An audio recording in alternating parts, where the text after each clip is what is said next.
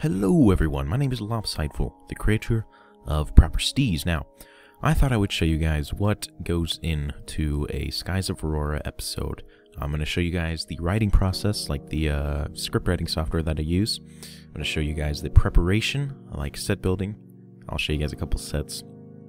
The actual filming, I'll show you guys our green screen and a couple techniques I use, and as well as the editing process. So I hope you guys enjoy this video. Let me know in the comments if you'd like to see more behind the scenes video. I'd love to do them. So yeah, hope you guys enjoy. So basically right now we are at, I like to call it the ProperSteeze Studios. I know it's a little cheesy, but whatever. Over there you have Benifor and Lawrence's head. Just kind of try to make it like a actual studio. It's actually, I modeled it after Stone Street Studios, which is Peter Jackson's studios. But if you were like an extra, like if we did a video to come on the server to help with an episode, you would pretty much spawn here and then we'd give you guys directions. So I thought I'd just show you guys this. I kind of like it. Okay, so basically through here is the main green screen that we use on the ship.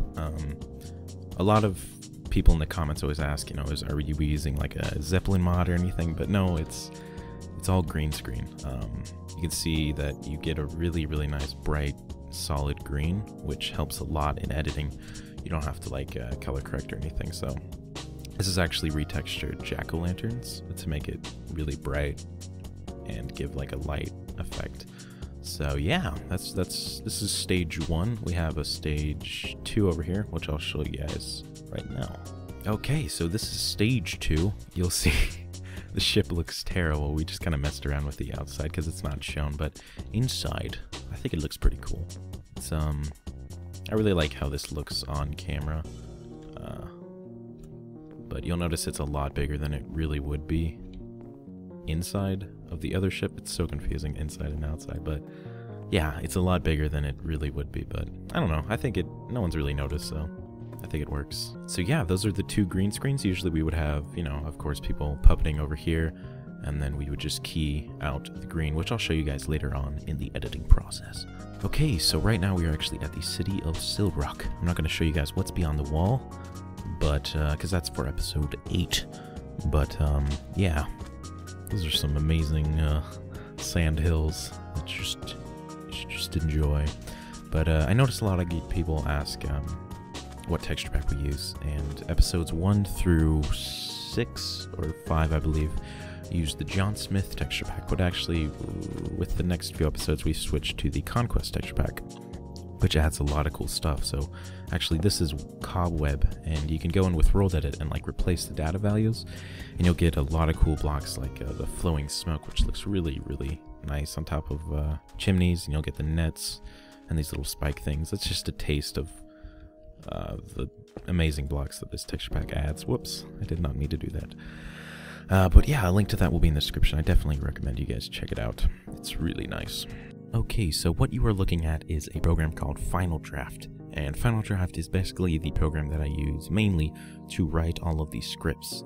It's a really nice program. You can customize your keybinds and all that to kind of make your writing process a lot faster. But if you're wanting to get into script writing, definitely Final Draft is a good program to start. A link to that will be in the description below. Okay, so basically when we finished filming an episode, I'll edit all the footage, the raw footage files, the ones you're seeing right now. They look really raw, they're uncolor corrected, they look kind of terrible in my opinion. But I'll edit them all together to make a full episode. Then I'll go in each clip individually and take it into After Effects and kind of spruce it up, you know, add all the effects, the mist, the background sky, and all that. I really think color correcting in Machinima like this, like a series, is really important to kind of try to boost the quality a little bit.